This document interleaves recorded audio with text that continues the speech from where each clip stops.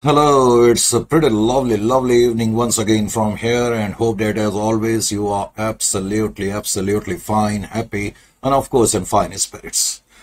So by now, you must have realized actually what exactly this session is meant for. Correct? If you happen to be a CMA final student preparing for CFR and having a new course, then obviously this particular session is for you, and here we are going to talk about how we have to prepare, what should be our precise strategy so that we can face the upcoming examinations with confidence and with vigor.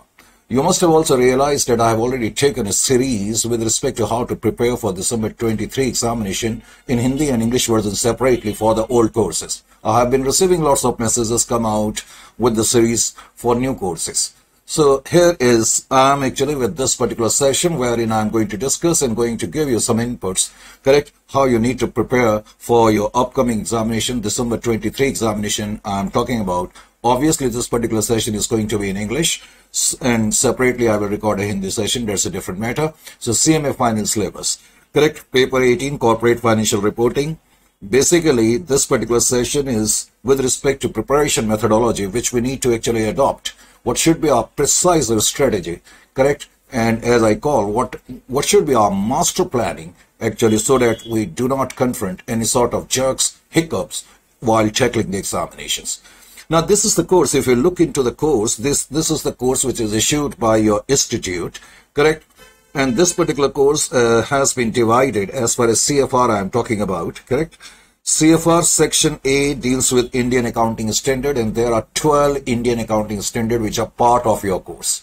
Then Section B, although it is allotted 25% marks, but to be very honest with you, if you look into the trends of the paper, the recently held paper in the month of July actually, we saw actually these marking schemes hardly matters, correct? Hardly taken care of. What I mean to say is, anyway, your Section B actually, it has got some practical chapters like valuation of shares and of course valuation of goodwill in between, also written over here. Then financial instruments and NBFC. And as far as your Section C is concerned, you must have noticed it deals with accounting for business combination and restructuring. And Section D deals with your consolidated financial statements. And Section E deals with recent developments in financial reporting. It contains some theoretical chapters, which I will talk about later. And Section F, government accounting. So all in all, if you look into what we call this particular course, you will find actually, as far as your Section E and F are concerned, these two sections actually deal with theoretical chapters. And as far as your Section D is concerned, and Section C is concerned, and Section B is concerned, it contains or comprises of practical chapters. And needless to add that as far as Section A is concerned, it deals with your accounting standard. Now, if I'm going to break up your entire course, we can break it up in this manner. Just have a look down over here. This is the breakup of your entire course. As I told you, your entire course can be broken into what we call 3 segments. The first one is going to be the practical chapters, correct? As far as practical chapters is concerned, here you have to be very careful with respect to 2-3 things, and you note it down and don't let it escape out of your memory. Of course, what is given to us is that business combination and corporate restructuring. Generally, we simply call it business combination. India's 103 obviously deals with it. Needless to add, you will have to do this particular chapter comprehensively, very comprehensively, and very deeply. But at the same time, and moreover, we have kept in our course nearly 60-70 questions with respect to business combinations. And those who have subscribed to our courses, they must have actually taken care of this particular fact that 60-70 questions we have incorporated over there. Why I'm telling this, that you need to be careful. Even though it is related to India's 103 and accounting standards are not your part, but still, in order to be towards the safer side and towards the safer ground, you need to do AS14 also. And especially under AS14, I'm talking about existing accounting standard. Remember one thing, AS are not part of your syllabus. But if you look into the trend of the examination, recently held paper, correct, of new course or new syllabus I'm talking about, wherein we saw that questions were tossed up from AS14. While doing AS14, you need to stress upon the aspects in the accounting aspects in the books of purchasing company. You need to be very well deft up with the accounting which you are going to do as per AS 14, correct, with respect to amalgamation in the nature of purchase and amalgamation in the nature of merger. Question will be asked with respect to what we call books of accounts of acquirer or purchasing company, as we call it under AS 14. So besides Ind AS 103, when you will do it, you need to take care of this, that in order to have a comprehensive strategy, you need to do AS 14 also. And you need to be very skillful and deft, as we call it, correct? As far as accounting aspects in the books of purchasing company is concerned, in the books of purchasing company, there are two methodologies. That is, accounting depends upon the fact whether the case happens to be amalgamation in the nature of merger or purchase. So you need to be acclimatized very well with these two terms. Why I'm saying so? Because in the recently held paper, we saw one question from AS 14 also. Although questions were asked from business combinations, no doubt about that, but you need to be you need to take that into account, that you have to do AS 14 also, correct? Similarly, many a time we tend to ignore internal reconstruction. It happens because of the fact that either we have done internal reconstruction somewhere else in our earlier phases of education, so we may feel that it's quite an easy chapter, so we may handle it quite carefully. So among those of you who haven't done it in your earlier stages, then you must do internal reconstruction also. Make it a part of your strategy that you have to do along with business combination, AS 14 and internal reconstruction very, very comprehensively. Is it clear to you or not? Because if you look into the what we call course which is delivered to us by the institute, then sometime we may tend to actually neglect AS 14. So that is the reason why I am saying so. As far as your consolidated financial statements are concerned, obviously, Ind AS 110 deals with it, and you will have to do very comprehensively, very deeply, and very widely. No doubt about that. Consolidated financial statement, and in our course, we have kept near about what we call 70-80 questions in it, and nearly 50-60 questions we do in class. At the same time, consolidated financial statement, when you are going to do to be on the safer side, you must do AS 27, 28, and Ind AS 111. Now, you may wonder actually, sir, Ind AS which have been prescribed, because if you look into the list of the Ind AS, these are the Ind AS which are part of your course, correct? This is a list of Ind AS which are part of your course, and in this list there is no AS 27, 28 or Ind AS 111. But so that is the reason you may tend to skip this particular point otherwise. That is the reason why I'm telling you that your strategy, your methodology should be absolutely precise. You should not leave any room what we call uncovered. It is very important at final level, at professional level especially. So you have to cover every ground. So that is the reason. Besides Ind AS 110, you must do AS 27, 28, 111. Is it clear to you or not? This is very important. And then these three chapters, share-based payment, and questions were asked from what we call 27, 28, and 111, to be very honest with you, and all these standards are very vital and important for you. Share-based payment share-based payment. Now, share-based payment Ind AS 102 has been made part of actually Ind AS list. See here, these are the Ind AS. 12 Ind AS are part of your course, but you consider it as a sort of practical chapter. That is why I have redlined it. Is it clear to you or not? And you can definitely expect a question. Even in the recently held paper, there was a question from share-based payment, and nearly we have kept for 60 questions, I think so, on the share-based payment. Then valuation of goodwill and valuation of shares, obviously you will have to do deeply, even though right from your beginning, you have been studying goodwill, isn't it or not? And till up to this particular stage, goodwill hasn't left what we call you, in the sense that it is almost what we call behind you like a shadow. So valuation of goodwill is very important. So valuation of goodwill and valuation of share, you must prepare thoroughly.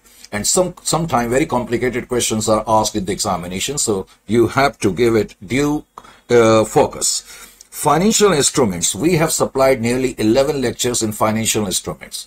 And at the time, students were some of the student complaints are in module not much is given, and you have given us 11 lectures only for financial instrument.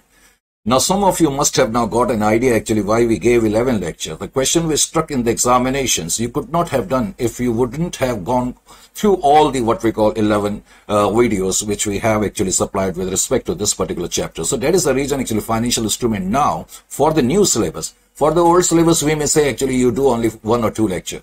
But at new syllabus, it is very important that you have to do financial instrument, all the 11 lectures or 10 lectures, whatever we have supplied to you, and you must do it very comprehensively. Non-banking financial companies, it's a small chapter, and some provisional based questions may be tossed up in the examination from this particular chapter. Quite obviously, you will have to do it. So remember one thing, when you're preparing for at this particular level, you have to prepare everything. Only thing is that you have to keep an eye actually where the surprising factors are. As I told you that when you do business combination, AS14 should be what we call in area of focus. Likewise, internal reconstruction. Similarly, when you are going to do consolidated financial statement, immediately after that do AS27, 28 and Ind AS 111. Those among you who have subscribed to our courses must have noticed actually why we have given AS27, 28 and Ind AS 111. That is the reason, in order to put you on the safer ground. Then besides that, there are some theoretical chapter. I need not require to say anything and much about what we call theoretical chapter. Only thing is that you have to, because these are very small theoretical chapter, hardly of 1 or 2 pages, or sometimes that even what we call 1 page. So 4P bottom line reporting. In your old course, there is 3P bottom line, but nowadays we use 4P bottom line reporting. Besides that, sustainability reporting and global reporting initiative, and business responsibility, sustainability report, integrated reporting. These are recently developed areas, correct? So some paragraph or some pages of your module have been devoted towards this, and we have covered them theoretically very comprehensively. So I will advise you that you must go through all the theoretical chapters comprehensively, especially corporate social responsibility reporting. Questions you can definitely expect out of this. And similarly, there is another theoretical chapter recently added, environmental social governance, ESG as we call it. And then human resource reporting is also newly added chapter, correct? And then value added statement and economic value added. Why I have redlined these two? Because if you look into your module, only theoretical part is given. But very surprisingly, in the examination, we saw actually from economic value added and value added questions were asked. And we on our part have supplied some practical question. Even my book, which is published by Commercial Law House, contains what we call questions on value added statement and economic value added and market value added. So these are the surprising area. Even though only theoretical part is given in the module, but some questions were asked in the recently held paper. So on such line, you have to prepare that some practical questions may be asked from these chapters. So accordingly, you strategize your strategy so that you should not be at the surprising end when you are going to face the examination. Likewise, reporting through XBRL, people tend to actually skip this particular chapter. It's vital. On our side, we have covered. We have given lectures for every theoretical chapters also very comprehensively. If you can listen to those lectures, your entire theoretical part can be covered very easily. And quarterly earnings call management, recently added chapters, correct? So all these are theoretical chapters. It is very important to do very deeply, widely, incisively, and very penetratively. Why? Because generally when in your question number 1, which is of MCQ, so MCQ nature, if you have done your theoretical part very comprehensively and deeply, then only you will be able to give the correct, what we call, answer. Now coming over to the third section and the final section, that is Ind AS. Now if you will look into the course which we have supplied to our student, actually we have covered very thoroughly and very deeply, and we have spent a bit of time actually also, no doubt about that. But honestly speaking, if we will if we look into the recent trend of your examination with respect to new syllabus, which was held in the month of July, what we saw actually, questions were asked from Ind AS, but those were very simple questions considering the fact that the manner in which we have covered. So what my point is that you need not require to stretch yourself, you need not require to waste so much of time in it, but do a superficial study. That is very important, so that you can at least handle if any question is asked from that. So this is Ind AS 8, correct? Accounting policies, changes in accounting estimates and errors. So this is a very simple Ind AS, and Ind AS 12 is important. we have covered very deeply. Nearly, I think, I don't remember, I think near about 20 to 25 case study or questions we have done in class, correct? But you must do this particular standard thoroughly. That is very important because you can get questions of any intensity out of it. Property, plant and equipment. Now, property, plant and equipment, that is almost similar to your existing accounting standard AS10. If you have done AS10 in your earlier phases of education, honestly speaking, that is enough, and you are not going to get any surprising thing out of it. Although the question which was asked in the examination was a little bit, you can say, tough, but not extremely tough, it may also be said. Now, what your strategy should be with respect to leases and Ind AS 115. Ind AS 116 and Ind AS 115 are very lengthy Indian accounting standard. And we have taken near about, if I don't remember exactly, in Ind AS 16, I think there are 17 or 15 lectures. So you need not require to spend your so much of time, actually. Honestly speaking, I don't think any tricky question or tricky case studies would be asked. Now, if you look into your recently held paper, the question claimed that it was from Ind AS 116. Actually, in my opinion, that question was almost from AS 19. So if you have done AS 19, and even if you haven't done it, you do AS 19, and you need not require to do leases then. Correct? I don't think any other what we call sort of case study would be asked from this. So instead of wasting your time in doing Ind AS 116, because it is a very lengthy one. So better you do simply AS 19.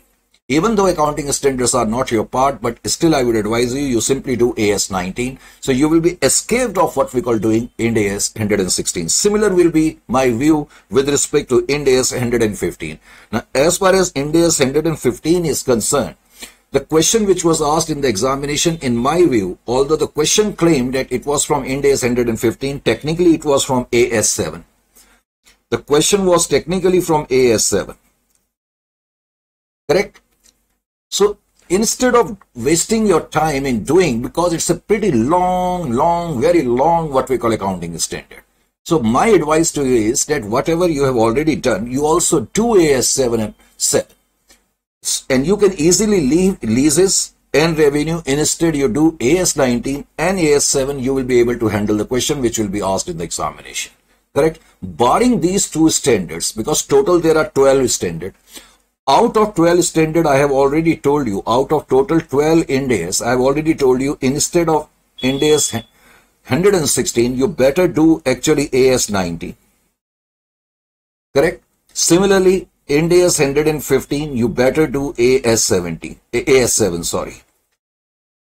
And Ind AS 102 will get automatically covered because it is related to share-based payment. We will cover it under practical portion. That means you will cover it as a practical chapter. The rest of the standard you must do thoroughly. There I am not going to tell you that you should leave any what we call, you should be selective or something like that. You should not leave any portion. That is very important. So that means you have to do comprehensively effects of changes in foreign exchange rates. Correct? Similarly, borrowing cost. Although if you have done your existing accounting standard AS 16, that is fine. And if you have done your existing accounting standard AS 11, it will help you definitely, no doubt about that. Impairment of assets, that is similar to your existing accounting standard AS 28. An intangible asset, that is similar to your existing accounting standard AS 26. Correct? Operating segment, that is similar to your existing accounting standard 17. And this chapter is theoretical sort of chapter, fair value measurement. So all these standards you have to do comprehensively. Here I will not ask you to be selective. But my only what we call piece of advice to you is that you can simply escape what we call doing leases. Instead you do what that is Ind AS 116. Instead you do actually AS 19, and likewise revenue from contracts with customer. Instead of doing Ind AS 115, you can simply stress upon AS 7. You will be able to handle the question in the examination. There is no point in digging so deep with respect to leases and revenue from contracts with the customer, especially when we look into the paper pattern and the paper which we recently saw with respect to new syllabus. This is my opinion, and this is how you should go all about. So all in all, what I intend to say is that besides the course content which are issued to us by the institute, you need to make sure that you are done up with AS14 very well, and similarly internal reconstruction. Put it into your focus fold so that there are no surprising factor. Also, you must do AS27, 28 and 111 to be on the safer side. And regarding what should be your strategy with respect to Indians, I've already told you. You simply what we call delete. I should not say delete. You simply what we call need not require to do leases, and there is no point in wasting so much of time in AS 116 and in AS 115. But at the same time, you should and must do AS 19 and AS 7 so that whatever questions are asked in the examination of these two, you can manage them. Now, as you know, your first question will be compulsory. It will comprise of 10 questions of 2 marks, total 20 marks. Then, in between, there will be 6 questions. Question number 2, 3, 4, 5, 6, and 7. Total 6 questions. You are supposed to attempt only 4 out of these. Each question will carry 16 marks, so total 64. And question number 8 will also be compulsory. However, question number 8 will contain 3 questions. 8 plus 4 will be the marking, and total marks will be 16. So your question number 1 and question number 2 will be compulsory. Honestly speaking, you can get full 20 plus 16, 36 mark, provided you have comprehensively prepared the theoretical chapters, and besides that, this NDAS section as per our strategy. And then in between, we will have what we call 6 questions, wherein we shall have the choice and discretion to pick only 4 questions, leave any 2 questions, and in order to get good marks out of this particular section, I need not require to tell you that your practical portion should be absolutely impeccably done, and there should be no room for any leeway. That means you have to do these practical chapter very, very comprehensively. Once again, I'm reminding you, when you are going to do your practical, don't forget to do internal reconstruction and AS14. However, on my side, I will try to upload a series on AS14. Perhaps in the month of September, I will be releasing it, AS14 and internal reconstruction. Not prior to that. It is not possible because time is the constraining factor for me also. And I will try to do AS27, 28 and in AS 111. I will try to upload the what we call entire series on this particular section. Correct? Because from wherever you are taking the coaching or classes, it is of paramount importance that these things should be under your what we call focus. So on that particular count, I will now stop this particular session. Hope that it must have given you a little bit of input, if not great inputs. Correct? So we take leave of you now, and it's time to say goodbye.